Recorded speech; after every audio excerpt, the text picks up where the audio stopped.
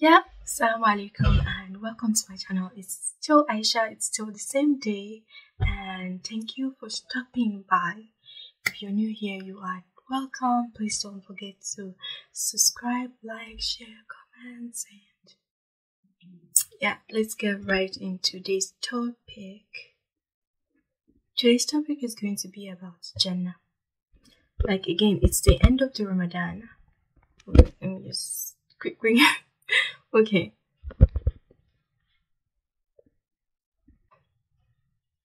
Okay. The plight of being in hijabi. Okay, anyway, so it's the end of Ramadan. Again, it's the 26th, so 5 days already. After Ramadan, after the Eid. So yeah. And you know what? I actually also wanted to do this in Ramadan, but it didn't work out. So much things going on. So work and yeah, so many things going on. Work and school and all other emergencies, so I couldn't. No, wait, I'm gonna use my shea butter to. I just used my shea butter to as a lip balm.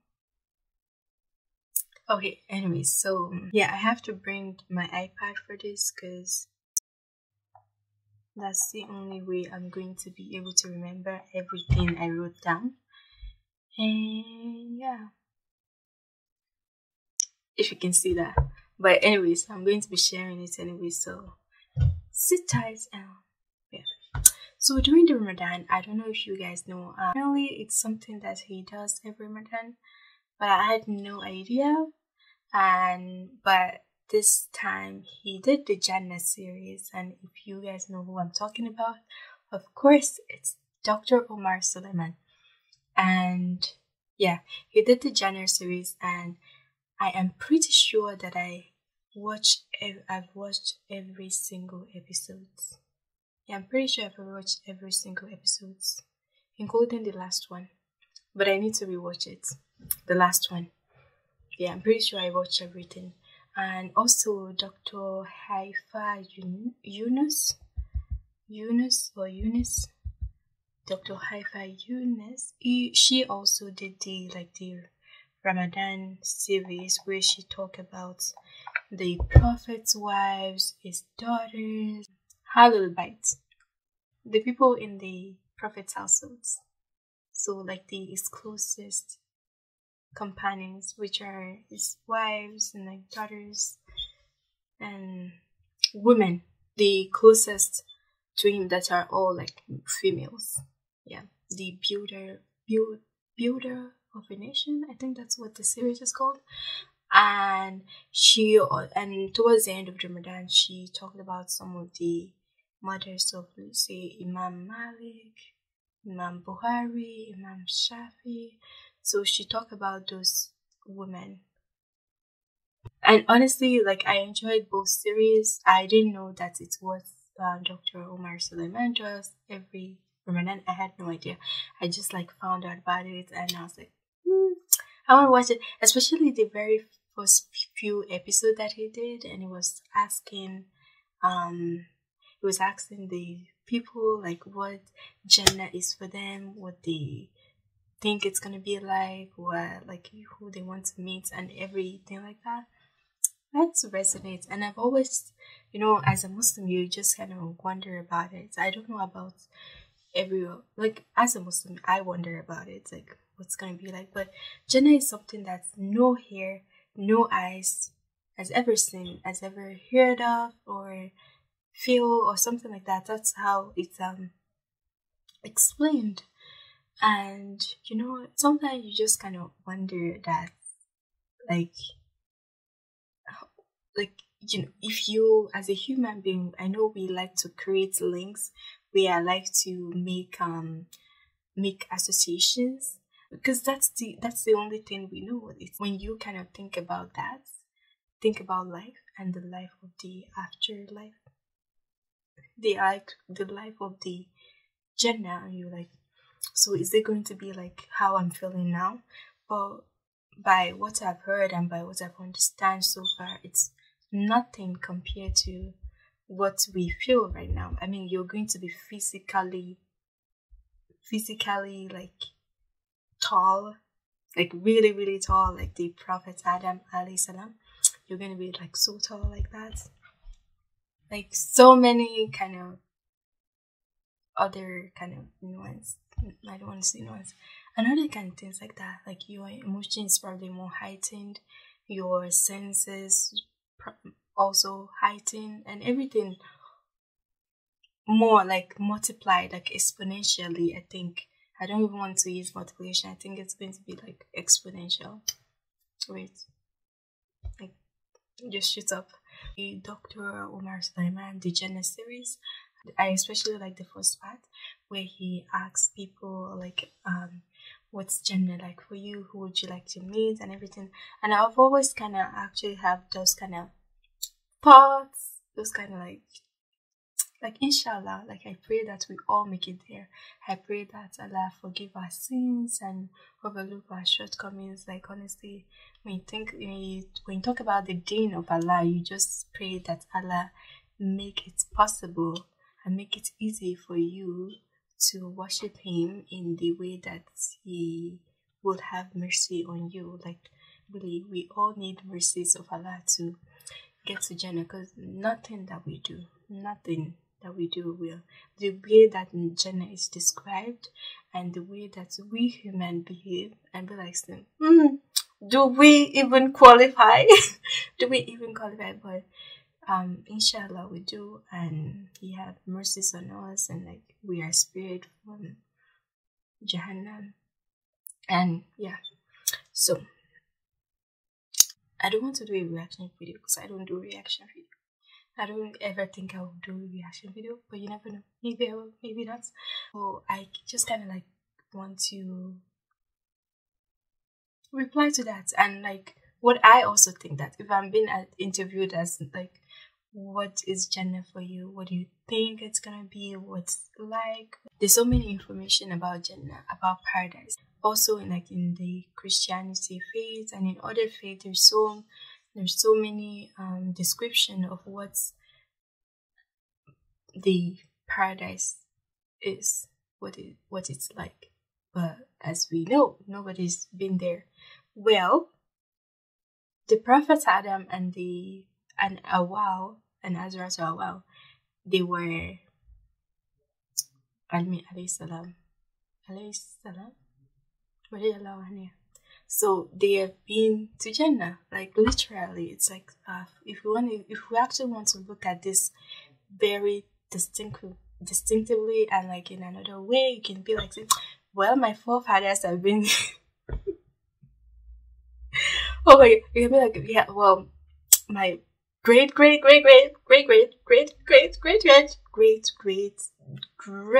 all the way great. I don't know how many times we have to say great father came from Jannah. So it's like naturally humans are inhabitants of Jannah, inhabitants of paradise. But we know who came up and we know what happened there. And we know why we're down here. So we have to prove to ourselves. And we have to work for it. Like, we have to work for it. You have to work to get the mercies of Allah, and you have to work to attain your final home. Imagine your final home, and Jannah is so beautiful. And like when I think of Jannah, I'll be like, say, just peace, like everlasting peace. No more wars going on. Like I was just reading online now that the Sudanese chaos has erupted, and so many people has lost their lives. Like,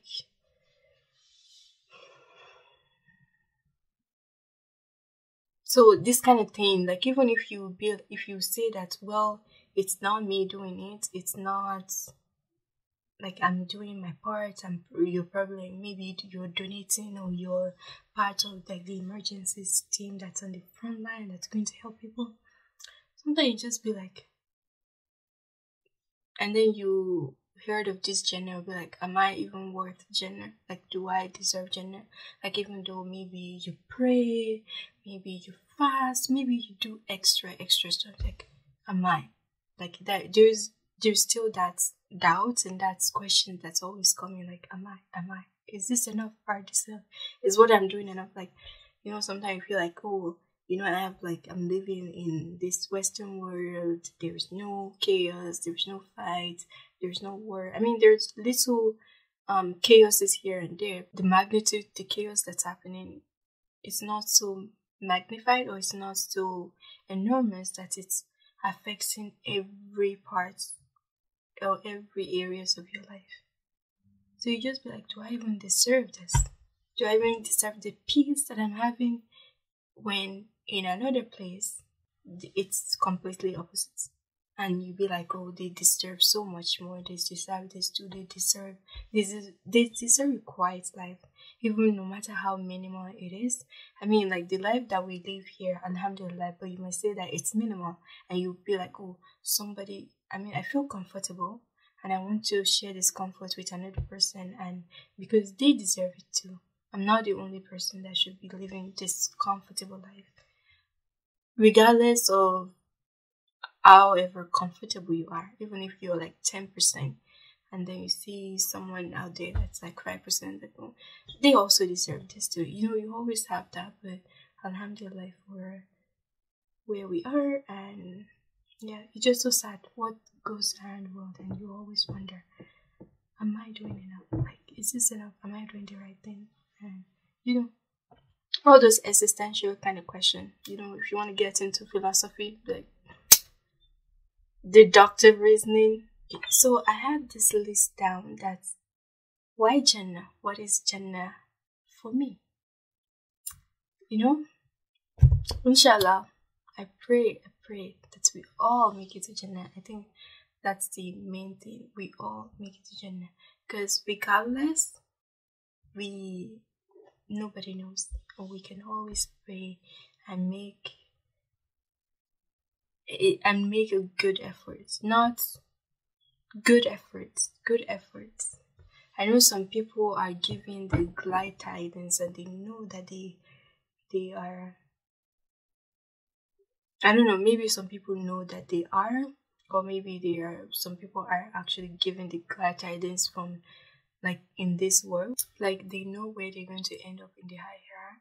Like, they know during the judgment day, their records or their book is going to be given to them in their right hands. There are some people that, I guess, like, through hard work and through dedication and discipline, they are given that privilege in this world to know where they're gonna end up.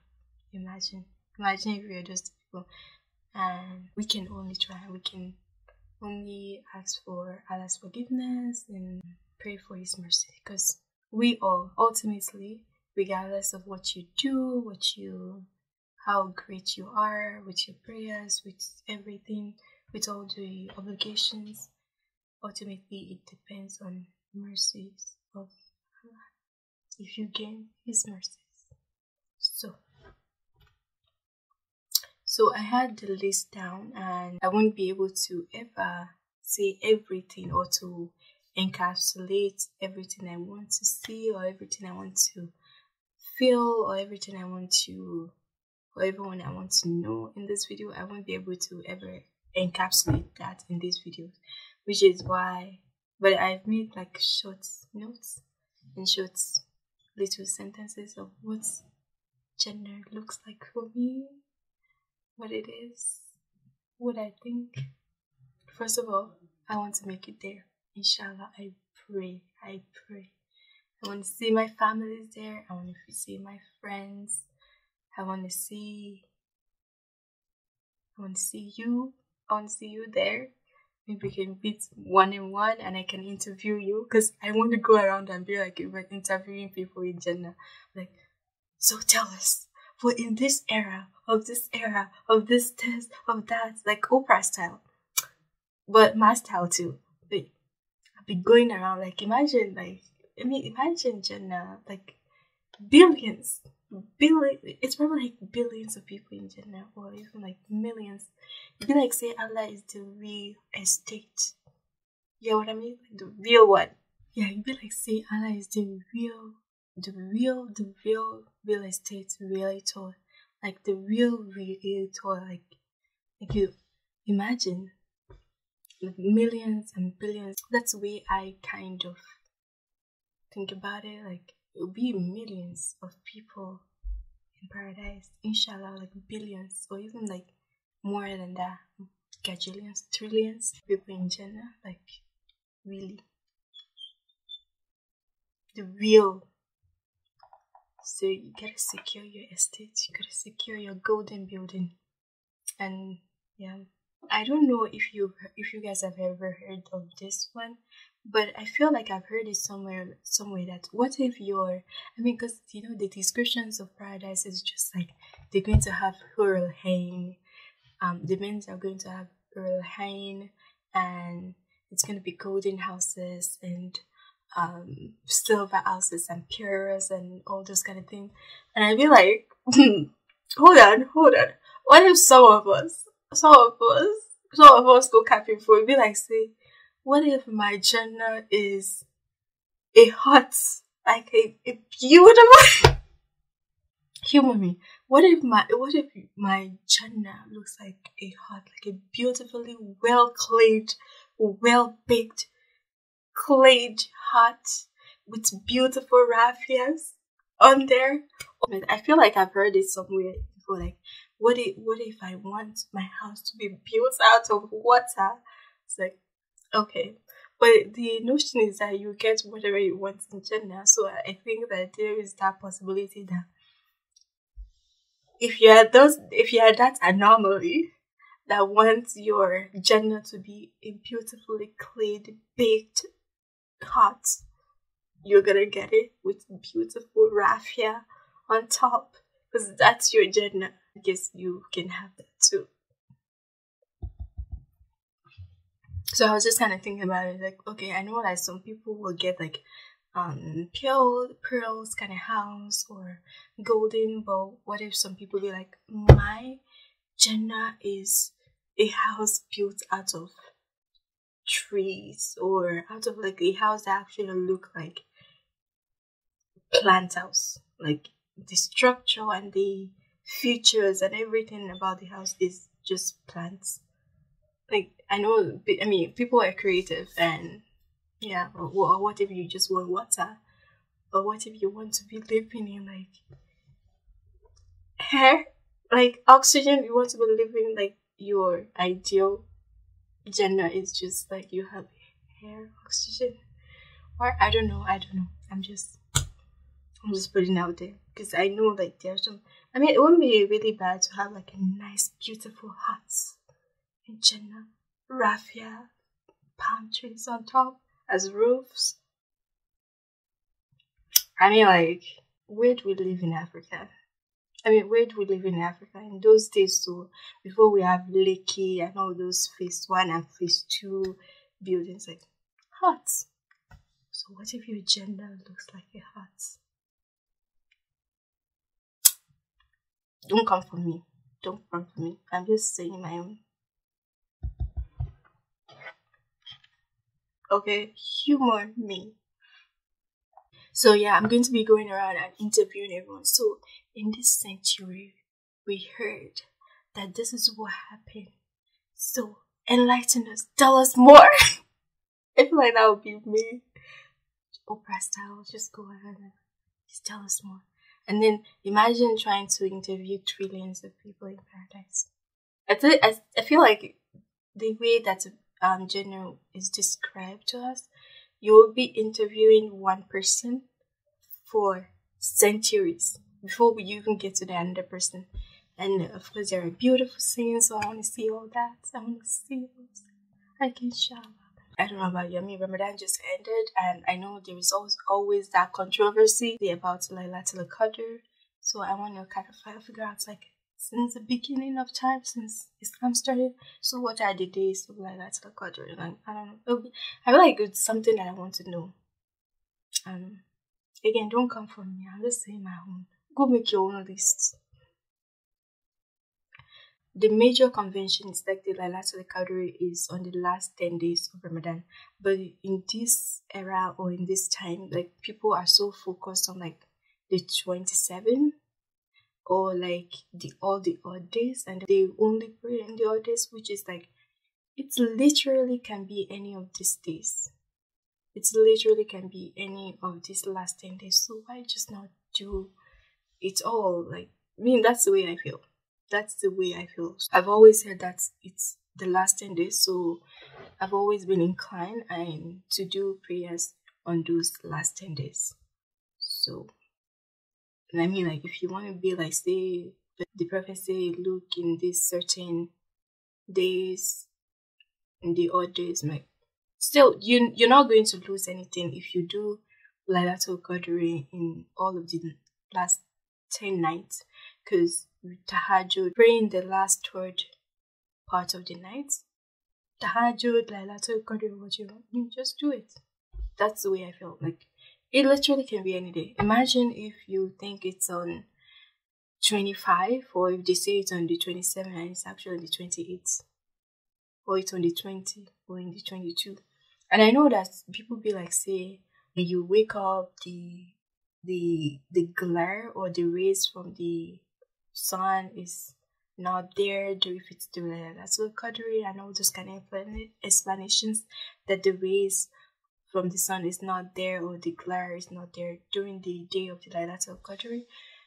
But you know, last year when we did this Ramadan, I actually go every time because the sun come out about 5 o'clock, like last year, like where I live anyway. So it comes out. So I actually go there to look if I will see the sign of the Laylatul Qadr. And my God, like I don't know. Someday I feel like, okay, the glare is a little bit less, the rays are not there, maybe it's there. And the next day that I go, I feel like it's the same. I still see the same thing. So I don't know, maybe like you have to be like a professional to look at this thing and like to like measure it out or like know exactly. But for me, I was like, you know, this all look, I don't know, I feel like this all look the same. So I don't know which is which, or maybe I saw it and I'm just like, and I just get overwhelmed and I'm just thinking like, maybe what if it's not? What if it's actually tomorrow? What if? But honestly, yeah. So I want to know. I want to know. For me, I also want to witness encounters, like, you know, encounters like, you know, say the Prophet Salam or other prophets meeting like the people that we call iconic in this era. Say somebody like Malcolm X. If you want to like go a bit more and be like, say, Dr. Martin Luther King. I know Dr. Martin King was not Muslim, but he was assassinated. And you know, in Islam or don't quote me again, I'm just going out of my reasoning here. When people are